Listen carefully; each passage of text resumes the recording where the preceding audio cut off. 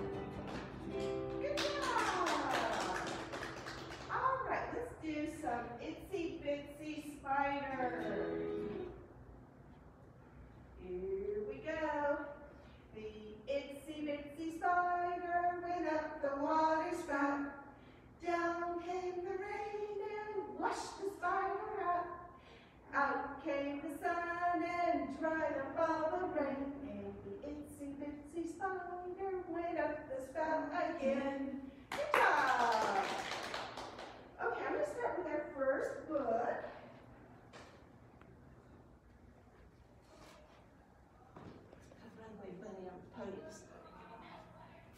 Our first book is by Karma Wilson, and it's called Bear Says Thanks.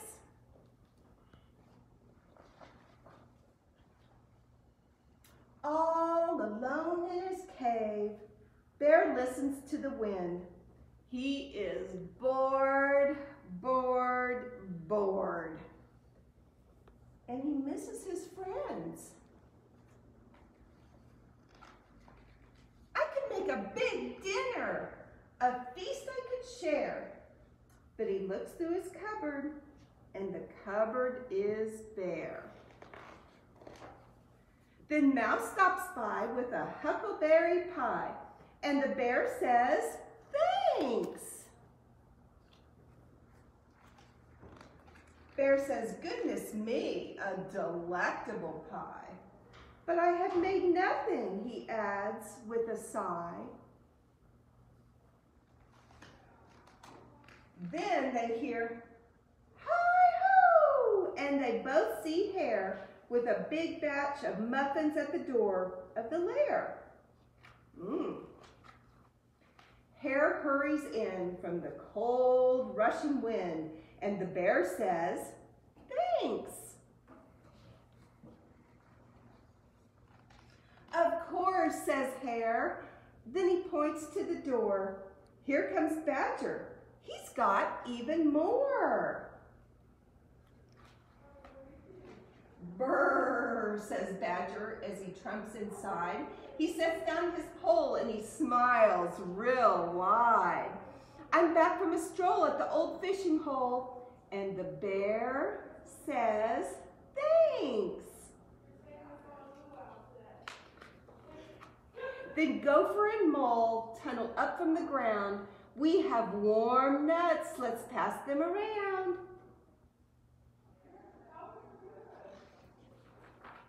There's a flap and a flitter and a flurry in the den, when in flutters owl and raven and wren. We have pears from the tree and herbs to brew tea.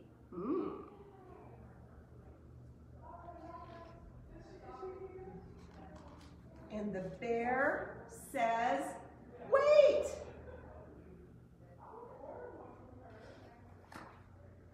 Bear mutters and he stutters and he wears a big frown. Bear sighs and he moans and he pops himself down. You have brought me yummy treats. You are so nice to share.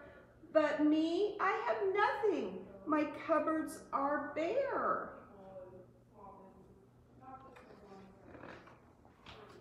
Mouse squeaks, don't fret. There's enough, dear bear. You don't need any food. You have stories to share. His friends hug him tight. It will be all right. And the bear says, thanks. They lay out their feast on a quilt on the ground, and the bear takes a seat while his friends gather round. In a cave in the woods, in a warm, bright lair, the friends feel grateful for their good friend, Bear. They pass around platters, they tweet and they chatter. And they all say thanks. The end. Although we can't be together during this time, do remember to thank your friends when they stop by and wave at you from the car, or you know, the nice things that your family and your friends do for you around the house. So be sure to say thanks. All right, let's do some scarf songs. Are we ready, Zulabees? Yes. All right. Let's go fly a kite. Ready? 1, 2, 3. Let's go fly a kite up to the highest height. Let's go fly a kite and send it soaring up through the atmosphere, up where the air is clear. Oh, let's go fly a kite. Good job. Thank you, Zoomies. Let's do wave your scarf up and down, up and down, up and down. Wave your scarf up and down, up and down. Wave your scarf left and right, left and right, left and right. Wave your scarf left and right, left and right. Wave your scarf round and round, round and round, round and round. Wave your scarf round and round, round and round. Good job. All right, let's do popcorn, popcorn. Ready? Here we go. Popcorn, popcorn, popcorn, popcorn. In a pot, in a pot. Shake it, shake it, shake it. Shake it, shake it, shake it. Till it pops. Till it pops. Let's do it again. Popcorn, popcorn, popcorn, popcorn. In a pot, in a pot. Shake it, shake it, shake it. Shake it, shake it, shake it. Till it pops. Till it pops. Good job. Woo-hoo. All right. Let's move along to our next book, which is called Because by Mo Williams.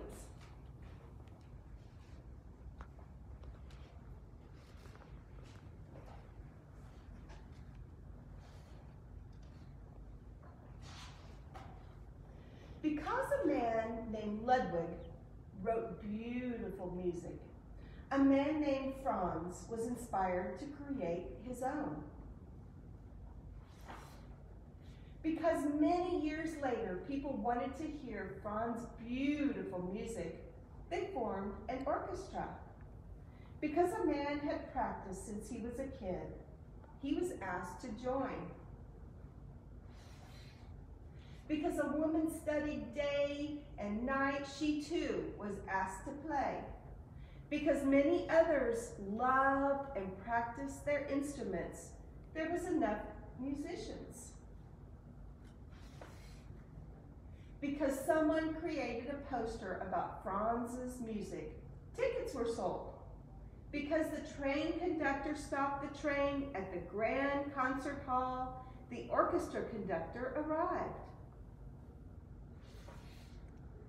Because the orchestra librarian had copies of the score, the orchestra rehearsed. Because workers checked the lights and the seats and swept the floors, the grand hall was ready. Because the time had come, the ushers opened the doors. Because someone's uncle caught a cold, someone's aunt had an extra ticket for someone special. Because the usher helped the aunt and her special guest, they found their seats. Because everyone was there to hear beautiful music, it was quiet.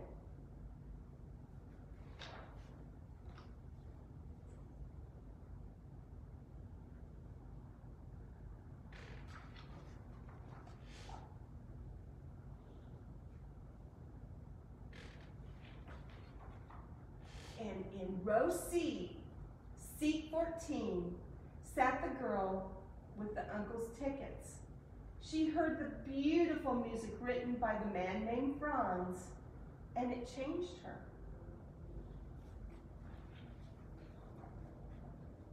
The girl was changed.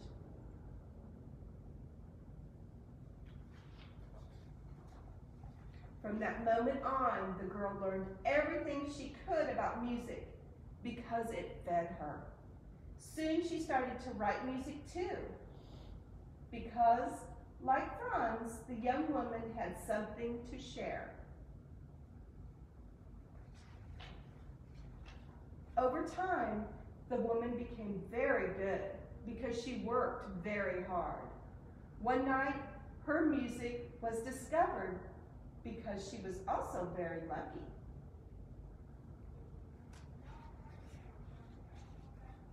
Then she was invited to perform her music at the Grand Concert Hall because so many people wanted to hear it.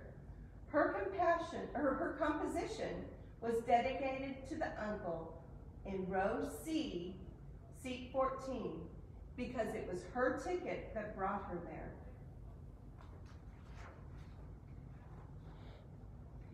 And that night, someone else was changed. That is how it happens. The end. I like that story. It reminds us that there's a lot of people in our lives that help us get to where we're going and that we need to thank them all the time. So let's bring our Zulu Bees up for a couple more Mr. John songs. Remember, Mr. John performs live at, I believe he's still at noon. Go to Mr. John and Friends Facebook page and you can find out when he's performing his concerts on Mondays around noon. So be sure to check in. It may be 11 Central.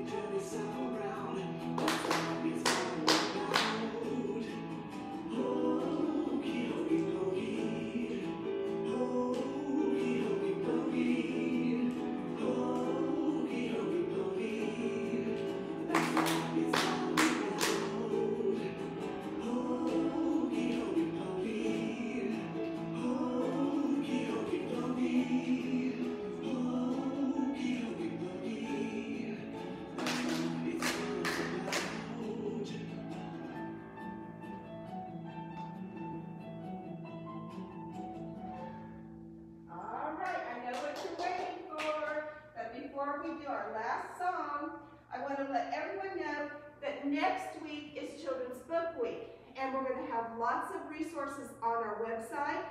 We'll also, with Cinco de Mayo coming up, we will be doing a virtual Cinco de Mayo starting on May 4th. So check our website for resources, performances. Check our website. You can also pick up some resources from the library when you come pick up your curbside service for the books that you've reserved. So a little bit out of breath after that last song, but let's finish with Snake in the Grass.